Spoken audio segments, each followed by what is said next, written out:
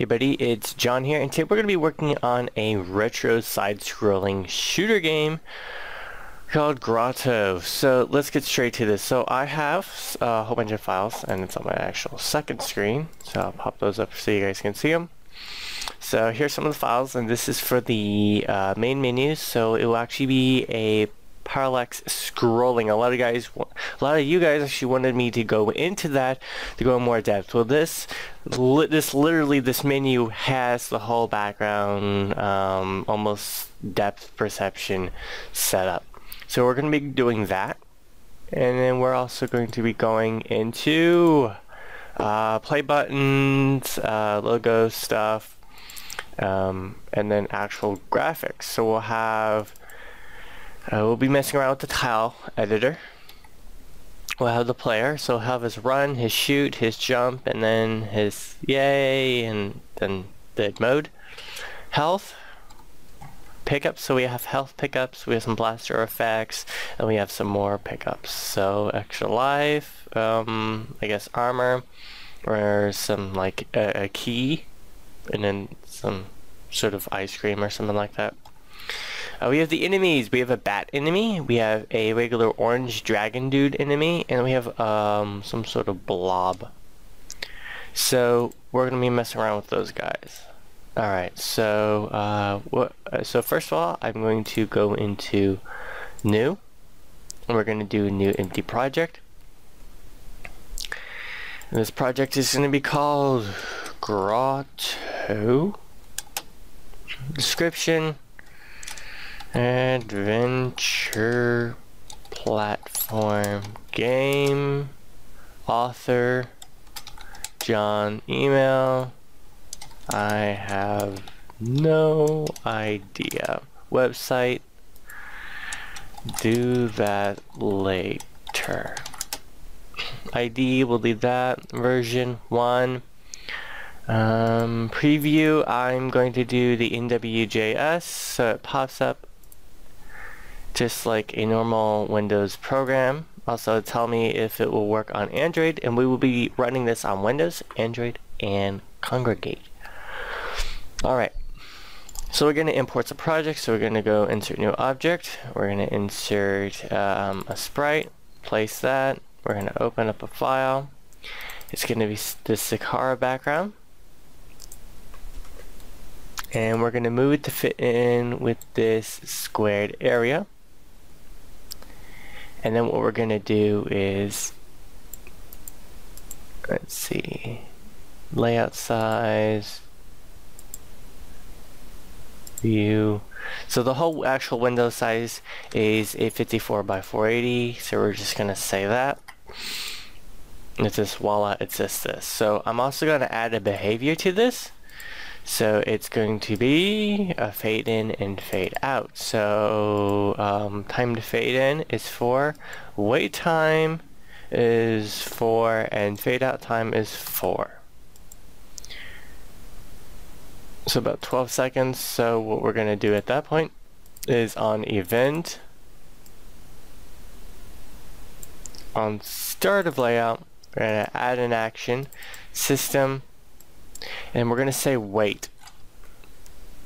We're going to say wait, and we're going to say 12 seconds, done. And then we're going to say go to next layouts, but we don't have one yet.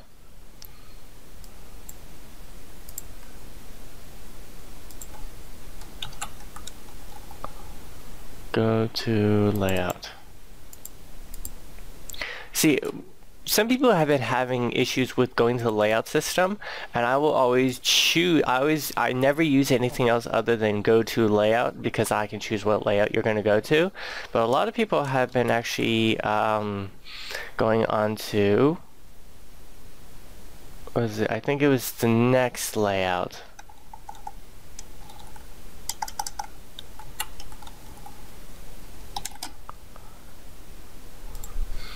So let's delete that. Add that. System. Layout. Go to next or previous layout. That, I mean, it's good, but I always choose go to layout, because I could choose layout 1, 2, 3, 4. If you do this, maybe you skip a level and you go to that level. I mean, this just gives me more control, and I've always done this, even if I was in Game Maker or something like that. Alright, so let's run this layout. So we're going to enter, and then we're going to save this, and then we're going to exit. And then, there we go, we're fading out. And then we enter it again, so we're just going to constantly fade. Alright, so what we need to actually do is name this, so I'm going to name it starter screen, and I'm going to go to layout and add a layout, add event sheet. Always add an event sheet. Also, a lot of people have been asking me, hey, do I always need to name my layouts? No, you don't. Some people prefer it, like starter screen, menu, loading screen, so on and so forth. You don't have to. As long as you've got a, you know that layout 1 is your logo screen, layout 2, your menu screen, layout 3, maybe a first level, or a level selecting screen, or a loading screen, then you've got your work done. So we're going to insert another screen, and it's going to be a sprite, and this is going to be the menu. So I'm now going to choose the background.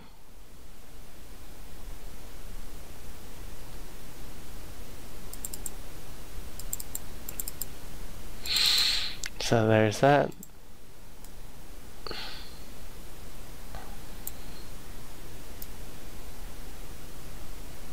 Okay. And again, the same thing with this. We're going to just say that the layout size is about that big. I'm going to make 3 of these.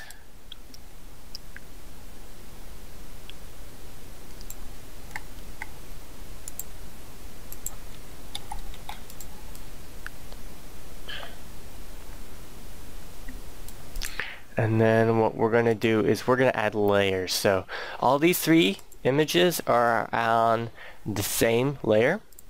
And what I'm going to do now is go to behaviors, and I'm going to add wrap around. So whenever they enter or exit the scene, they just continually wrap around. And then we're going to add bullets.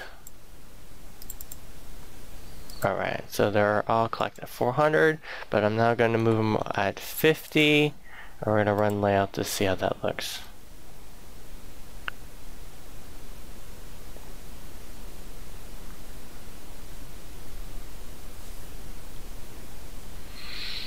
And this is so, usually the base layer will either move faster or slower to the rest, so it looks like you have some sort of depth. Now right now it's just a shading of purple, so it doesn't look that awesome, but now when we add another layer on top, and then when we actually select, it's the active layer now is layer 1, because we have all our stuff on layer 0. We're going to insert another sprite, so sprite is going to be this dust.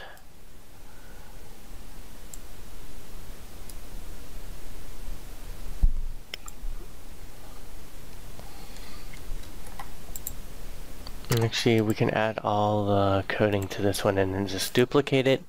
So again, I'm going to add the wraparound effect, and then I am going to add the bullet effect. And then what we're going to do is we're just going to clone this guy. Now you can offset it a bit to cause a little bit more, effect. But I think I'll just leave it as normal. And then the planets, we're just going to have one of them, one of each. So again, remember we need to actually add some layers. So layer 2, insert a planet. I'll do the big planet, and then I'll just place them right there, and then we'll add the same behaviors. A wrap around, and then bullet. At this point, you may want to test around with how fast he's going, because these particle debris that I added, the space dust is going around at 400. We have our background sprites, which we actually need to rename. Base background. And then space dust, rename space dust. And planet. _1. Alright, so the space dust I'm going to move to at a different speed. It's going to be moving at the speed of 20. This planet is going to be moving at the speed of 15. And if we take a look at that, we now have some sort of effect. Now I'm going to add some more stuff so it actually looks a lot better. So I'm going to add another layer. And then I'm going to insert another object, and that object is going to be these 2 planets, and they're going to be down here. And then we're going to add a behavior. So the behavior is going to be wrap around, and now we're also going to add bullet. And now these guys are going to move slower, so they're going to be at the speed of 10. And if we add one more layer, we can insert the last sprite, this other planet that's on its side, and he's going to be, let's play around with this one. Put him there for now. Let's see how that looks. And then we'll add a behavior of wrap and then bullet. It'll be at speed of 10, and we can play around with that. You can move it how fast or as slow as you want it to be. I don't want it to be too fast because I'm going to be playing some spacey audio tracks over it. And as soon as they leave the scene, they will re-enter into the other side.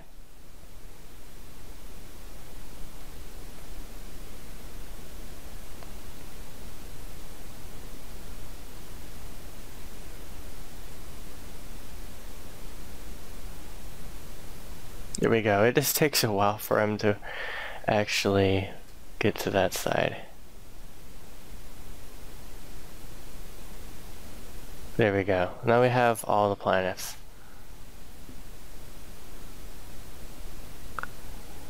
Okay. So now that is done, let's add in our menus and everything. And on this one, I will add a new layer, and I will put everything else on this layer. So sprite, and then we'll just go to desktop, and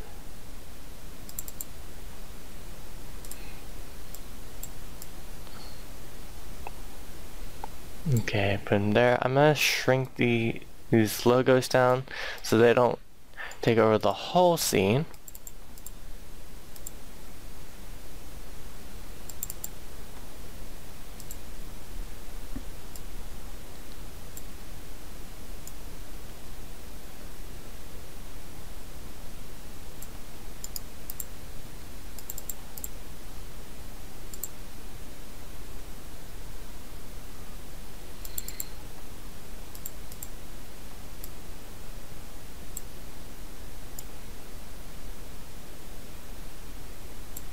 Alright, so there we go.